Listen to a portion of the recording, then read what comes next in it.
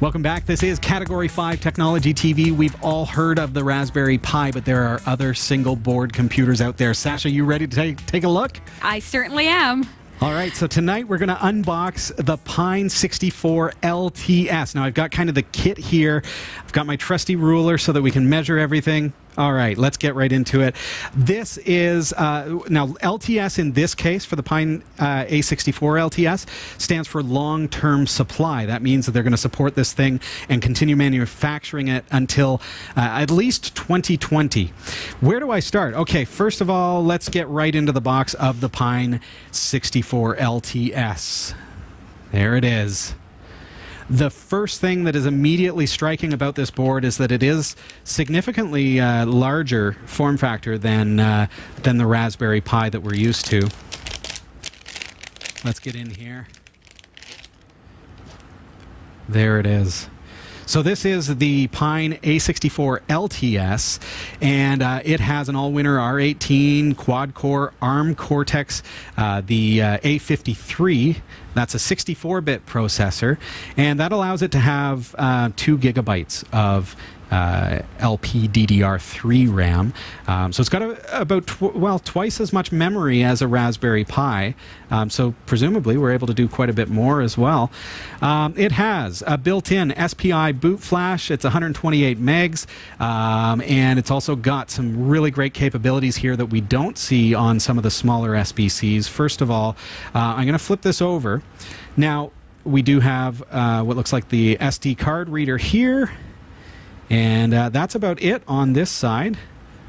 Over here we have, I hope you can see that all right, that's an eMMC input for a module of up to 128 gigabytes. So that is essentially, so if you're used to single board computers where you've got an SD card, we know that SD cards are not overly reliable and they do eventually basically fry themselves and you lose the data that's on them, and that's part of SBCs. We know that SD cards are not that reliable, so we tend to have a backup and be able to replace them on the fly. Now eMMC, on the other hand, it's a solid state hard drive and it's quite a bit more reliable and significantly faster. So this has that capability, unlike the Raspberry Pi, but similar to the Odroid XU4, for example. You can boot from either or. So you can boot from either the eMMC or the SD card, which is beautiful. You can put the OS on there and you can choose which one you want to use. Now, if you are a maker, you're going to notice that it does have GPIO, so it's got the Pi 2 GPIO bus, Euler GPIO bus, and it's got connections for other peripherals as well. Lots of interfaces like UART, SPI, I2C. So if you're a maker that you want to, you want to integrate some sensors into this board or other peripheral devices, you can do that. So it's a perfect maker board. It's going to get you up and going real good. So this one comes with a 1-year warranty. Looks great. Now, I don't see a USB input for power. Do you notice that? But what I do see is a barrel connector. So I assume that this guy over here is going to be what we're looking for. So it is a 5-volt board, and this should be, let's see, we've got a 5-volt 3 amp. So 5-volt 3 amps, and it has the barrel connector. This is a 3.50D over 1.35 ID barrel type, or one or the other. There you go. So just like that. So it's a barrel connector anyways, not a standard USB micro or anything like that. So you will need a separate power supply for this particular SBC. And you notice again, it's quite a bit larger than a traditional SBC, which might be about half the size, but we've got a case for it. So let's take a look at that. First of all, I say it's larger. Let's give the measurements here. So we've got 3 inches. You can see that okay, Sash? I can. Perfect. 3.3 inches and 2, maybe 3 millimeters. And this way we've got 5 inches right on the money. So there you have it. Let's see what we've got here. Ooh, they look like AAA batteries. Huh.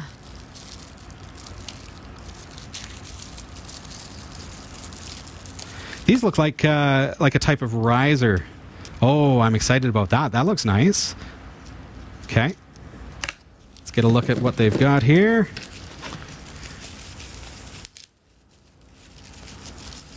So we've got some PVC. Oh, and it's got the Pine A64 logo there. Nice and simple. Now, it looks like it's quite open concept. There you go. So that's going to screw. So we've got a couple of screws here. I'm not going to actually assemble this, but you can use your imagining, and you see that these 4 screws will hold this onto the riser plate. And then the risers that we have here that look like AAA batteries, and they're about the same size as a AAA battery, they're going to give us a rise on that board as well, about this high. So you're going to have a lot of airflow, but a lot of potential dust getting in there as well, so keep that in mind. You're going to want to keep that clean. That looks good. Okay. Now, other peripherals that you might need for your Pine A64-LTS. First of all, if you want to have Wi-Fi, it does support it, but you're going to have to get a separate module. And that looks a little something like this. There we go, and I guess that just snaps right on here somewhere. Let's see. There we go. And then just like that, it has Wi-Fi? Well, that is Wi-Fi now. And then I guess this is just the antenna, so we can stick that on there. And then, yes, you've got a Wi-Fi controller built in. Next up, I've got a 16 gigabyte. I mentioned the eMMC capabilities of this board. I love eMMC in comparison to, say, SD cards. More reliable, significantly faster, and that's all there is to it. So it looks roughly the size of a small SD card, but it's going to just simply snap onto the board just like so. So you just place it on top, find the spot, and snap it on, and now that is a 16 gigabyte hard drive on that main board. Perfect. We've got a heatsink for the CPU, and just in case I want to flash my own OS on there, let's say I want to put NEMS Linux on it, or I want to put a different distro of Linux or Android or Windows or whatever I want to put on there, they've included this extra peripheral, which you're probably going to have to buy separately. Now, we've been sent this by Pine 64 to review, but this is a eMMC USB adapter. So now I can just simply plug this into the adapter and plug that into my computer and be able to flash any OS onto that that's compatible with this board. So speaking of compatible OSs, now this carries the A64 markings, and it is the A64-LTS. So you might presume that an A64 Plus OS will run on this, and that is not the case. This will run any of the Supine platform OSs, and that is due to the RAM configuration of this particular board. So that means that the A64 Plus distributions of Linux or whatever it is that you want to install will not run on this board, even though it carries the A64 marking. Okay, so you need the Supine versions of those OSs. So that's any of the builds that are available on the Supine platform. So there you have it. I can't wait to fire that up. I love unboxings. They're absolutely my favorite episodes. I love the single board computers and how there are other brands that are really on the rise. The A64-LTS is something that I'm really excited about.